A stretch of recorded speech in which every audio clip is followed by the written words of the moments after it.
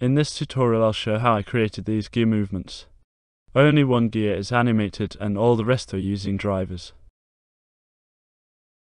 Which means if I want to change the speed of the gears, I only have to change the animated gear and the rest of the gears will follow accordingly because the drivers in them are in relation to the animation on the main gear. This tutorial is not for absolute beginners to Blender. You can look at it as a companion guide for the downloadable project file. Feel free to use the project file as you wish. We shall use some basic math to make sure the movement is good enough for the eyes. However, I am not looking to create a mathematically or technically precise animation identical to real-world gears. Also keep in mind, even though I am using empties to control the animation, this is also possible using an armature where one bone is animated and other bones follow accordingly by using drivers and the animation as source data for the driver.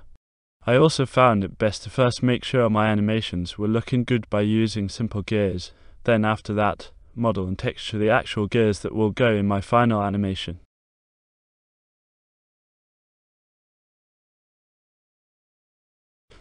I chose to create an empty that will hold the animations and drivers, then parent the gear mesh and Bezier circle to it, so that if I have to make any changes to the models or even change them entirely, I won't have to worry about causing problems with my animations and other things.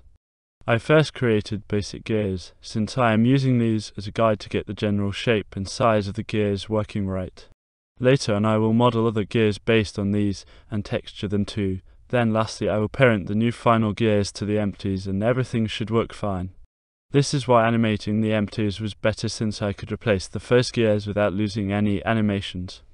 And like I mentioned earlier, this would work with an armature as well. In order to make sure whatever size gears we create interlock convincingly, we need to do some mathematics. So I made sure the gear diameter was divisible by 2, and I also made sure whatever number of gear teeth I had, they should also be divisible by 2. For the initial gear, the diameter was 2 meters. The real life size doesn't matter here in case you're thinking a 2-meter gear sounds ridiculous. Note that I'm getting measurements from the Bezier circle, not the gear mesh model. Then I went with 16 for the amount of gear teeth.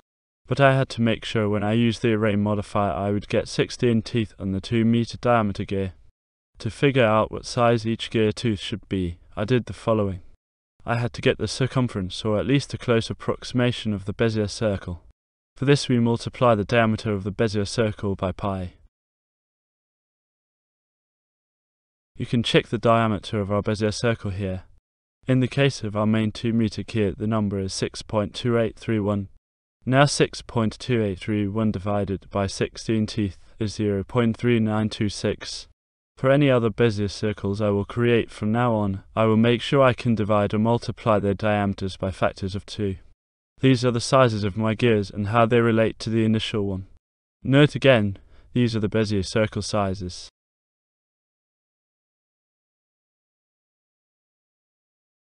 For the animations, I placed 2 keyframes on the initial gear and added to the F-curve a cycle modifier with repeat with offset so that it keeps rotating even when I increase the animation duration.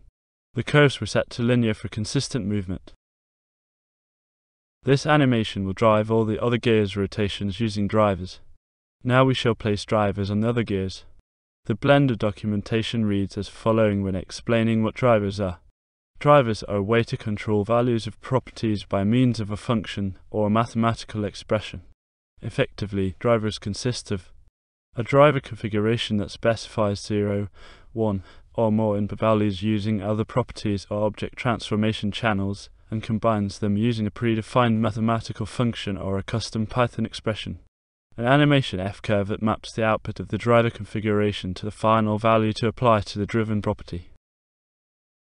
What we want is to add a driver to a gear that will be driven by the rotation from the gear it is connected to.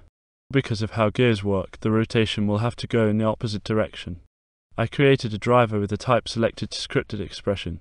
On this driver, var represents the gear rotation I will be using as a source for driving.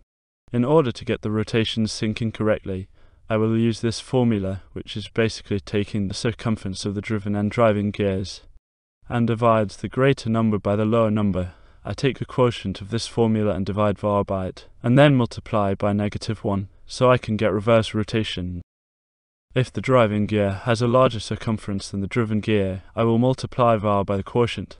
I then multiply by -1 so that I get a reverse movement.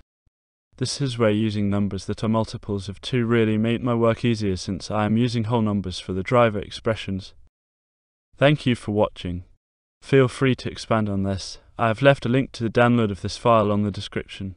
You will also find there a link to a time lapse of the creation process for my final scene.